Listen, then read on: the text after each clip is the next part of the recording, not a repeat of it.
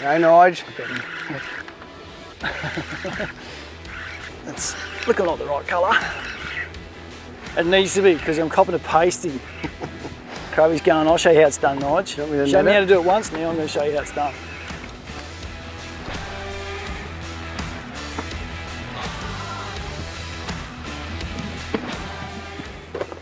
Ah, I lost him.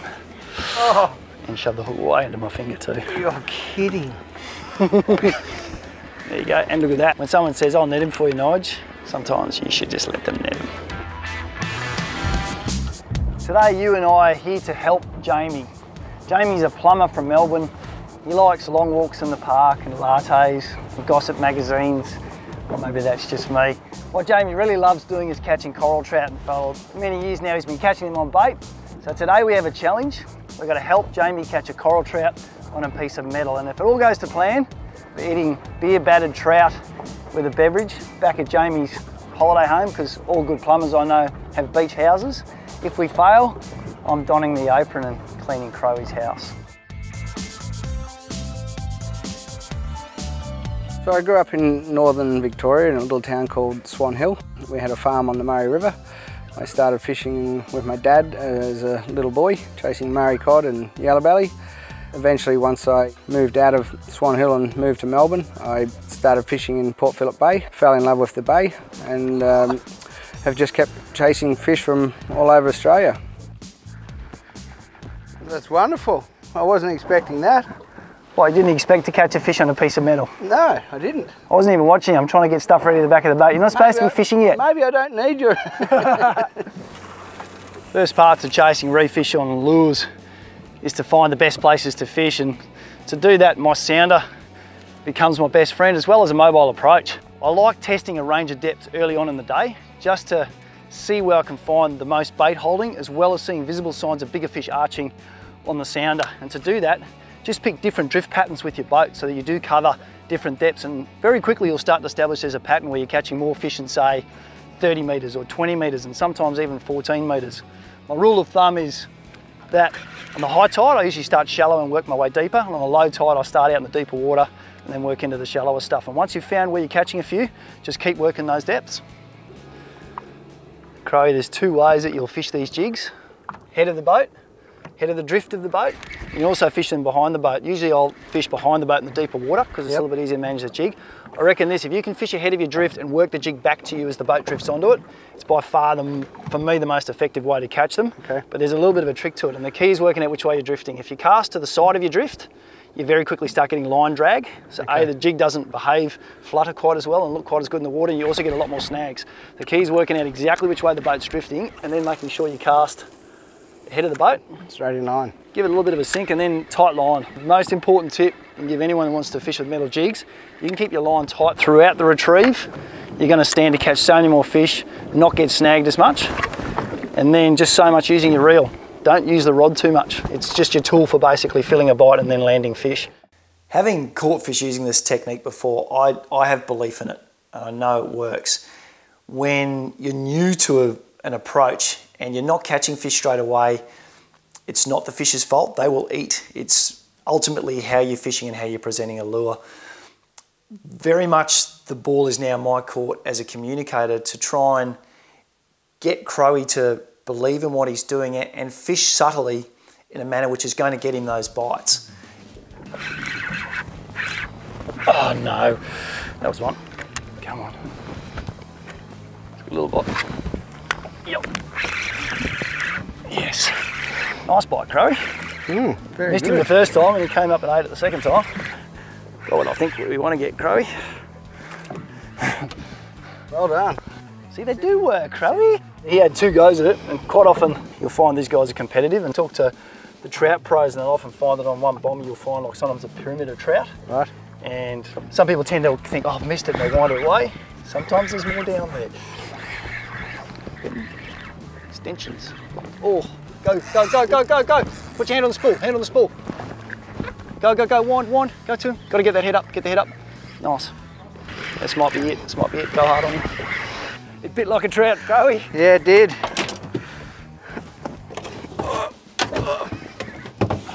It's a good trout. Oh.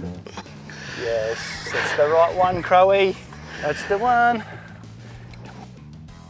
Whoa! And there it is. There you go. Oh well, thought I had the bottom there for a minute. Oh yeah. First trout on the lure. There you go. I might have turned you think? I think so. I think so. It's a big call early in the day. That's great.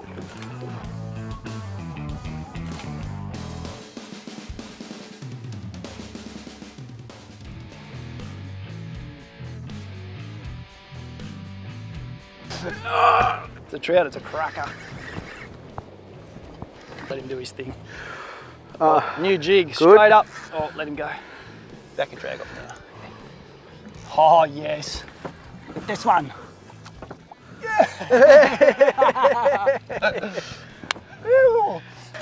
And so much fun. Like, we're not using heavy gear. It's, it's 6 to 10 kilo outfits. 3,000, 4,000 size reel. That's 20-pound braid. I've got 30-pound braid. We've got 40 and 50-pound leaders, and you're feeling the sensitivity. You got Absolutely. These days, you don't have to fork out a lot of money for a good quality graphite rod. You get to feel that sensitivity, and I reckon once you've had a few more bites like that, you'll be pretty addicted to coming out here with some metals and whacking a few more of these.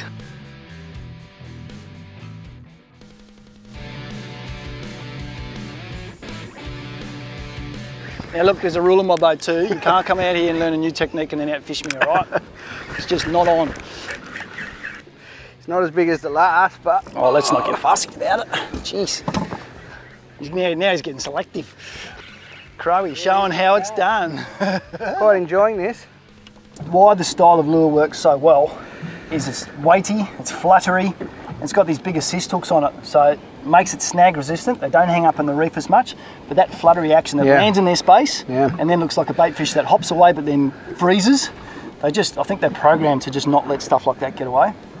That's why these lures are just such a good choice. Obviously using a few different styles of lures. I've got a little box of Asaris there. So I sneakily packed away before I came up here. And they seem to be doing the job. 2 casts, 2 trout, mate. Number 3. Hope so. Are you nervous? I am a little nervous. The crowd's doing a bit of a slow clap for you. The field's come in.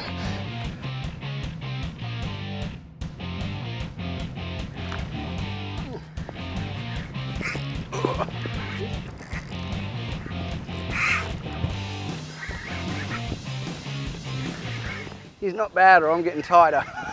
That's it. Good work, good work. Let him do his thing, let him do his thing. Oh. Do you ever get tired of seeing them come up, Crowie? I haven't yet. In fishing, when you start a new technique, the most important aspect of it is belief. The moment you start to believe what you're doing actually works, the faster you'll start to catch fish. I couldn't demonstrate it any better than to watch Crowie catch 1, 2, 3, 4 fish, and suddenly he's holding up a trout and saying, I've never caught this many trout in one day on baits, let alone on lures. And you can see that the belief is brimming out of him. And the more he starts to believe, the better he starts to fish that lure. It's the most important lesson anyone can learn that wants to try something new in fishing. There's 2 types of jigs that we're throwing around today. And we've got more your classic knife style jig, obviously with assist hooks at the top. And then we've got the Frankie jig, which is the one that Crowie's opted to go for. Different shape, and with every different shape you're going to find a different action. This one's a little bit more, got a bit more of a fluttering action on the way down. That's what these guys are tuning into at the moment. And the lesson there is don't be afraid to go and try different styles of jigs. Sometimes that slightly different action is exactly what the fish will tune into. As well as that, if you head into the tackle store to get some of these, different weights, obviously a different weight will allow you to fish different depths of water. So at the moment we're fishing with 60 grams, 45 and 60 grams, and we're fishing 25 to 15 metres of water. That being said, I've found trout in deeper water and shallow water. You just got to get the right weight of jig to get you down to the bottom and let you effectively fish that retrieve. Make a good little lure choice.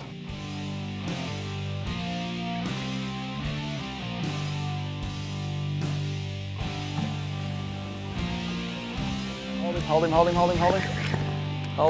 him. Hold him. 1, Jamie. Yes, I got 1 too. I got 1. He's a good one. Yeah, I'm getting leveled. Good luck. Good luck there, Jamie. You've been sharked, I think. Potentially been sharked, man. I think you're sharked. I'd hate to say, yeah, I reckon you got sharked, dude. Gonna grab the net for mine while you're there. Oh, yes. That was a double. Pity, yours is a brute as well. So often happens, the big ones, sometimes something bigger comes along and goes. As much as we like eating trout, there's a few other things down there that like eating them as well. But you know what, we got 50% of them back, so there you go, mate. All right, patch of trout, that's a bommy, typical trout bommy where there's obviously a pack of fish on it. One eats, another one will eat, and often where there's a pack of trout, there's often bigger predators as well, so I think Jamie just learnt the lesson of the tax man. The hard way. Oh well. Very, very, very upset with Nigel. He told me he'd come out here and give me all the tuition I needed, so I got this down. As soon as he picked up a fish as well, he just forgot all about me. I lost my prize fish. Well, you're asking for your tuition fees back now. Yeah, I'd like my tuition fees back, okay. thank you. You pay me first, then I'll give them back, all right?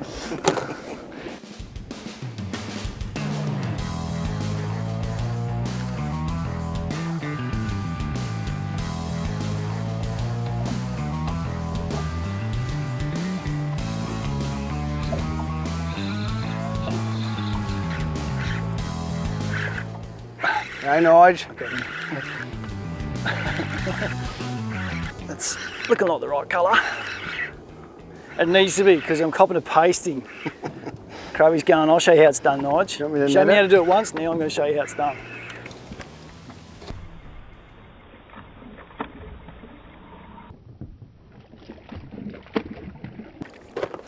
Ah, I lost him. Oh. And shoved the hook way into my finger too. You're kidding. There you go, and look at that. When someone says, I'll net him for you, Nige, sometimes you should just let them net him. And I copped a good hook in the finger too, Crowy. Had a bit of injury to insult.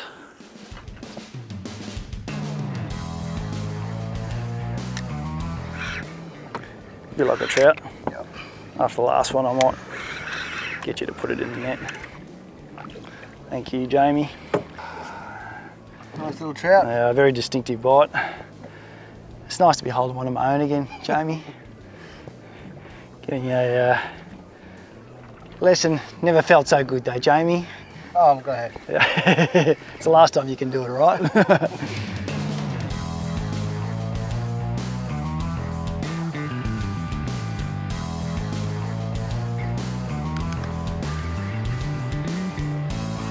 Where's he going? I don't know, he's going for a swim. Did you see the other ones? Because they were trout with it. Yeah, they were. Got a net.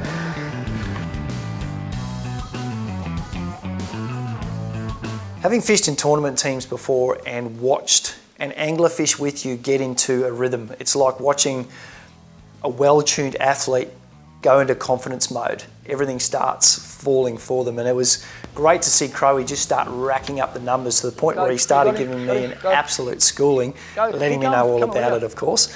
But there can be no more satisfying aspect for me as a fishing journo and a communicator to see him absolutely kicking my butt in the numbers count.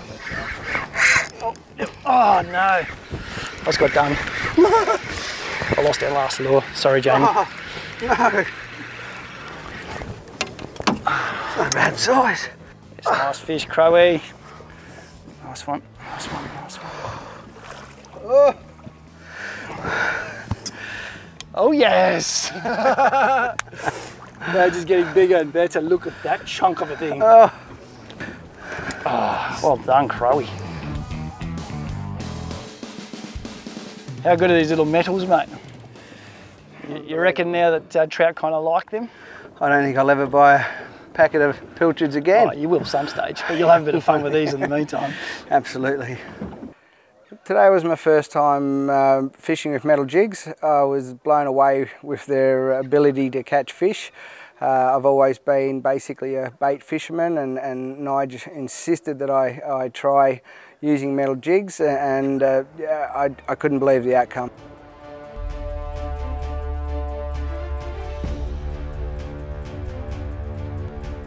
So moving forward for me, when I travel up here from Victoria to fish, I'd always be organising how I'm going to get my fresh bait and ringing the tackle shop and making sure they've got some frozen bait that I like using.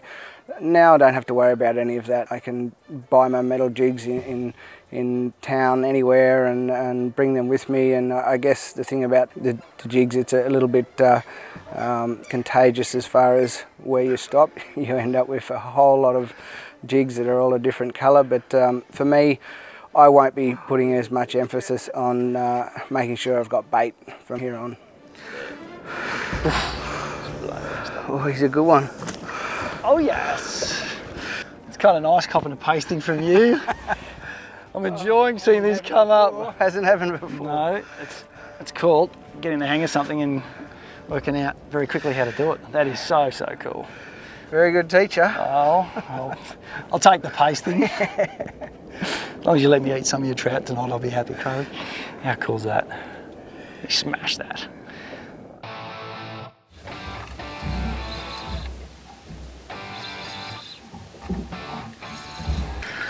Far out. Just brutalised me, that thing. Just go easy on the drag now. Got that net there, Crow? Yep. That's a good fish. Oh, that's a big trout. Oh! Woo! Oh my goodness.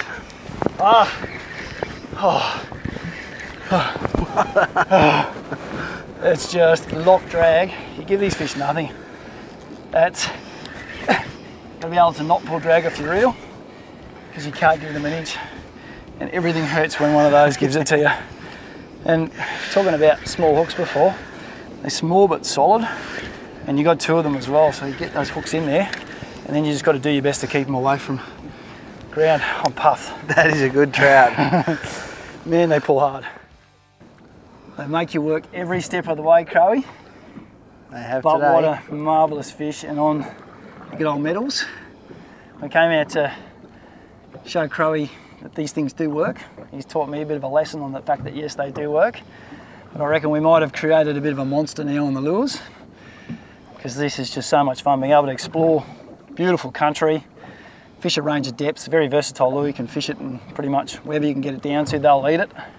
And with a little bit of technique, a bit of the right gear, in for a whole lot of fun.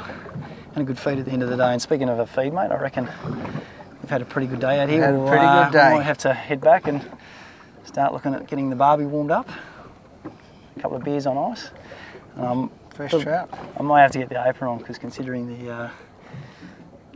the bum smacking I've got from Crowy today on the lures, I might have to do a bit of cleaning. All right, let's get out of here.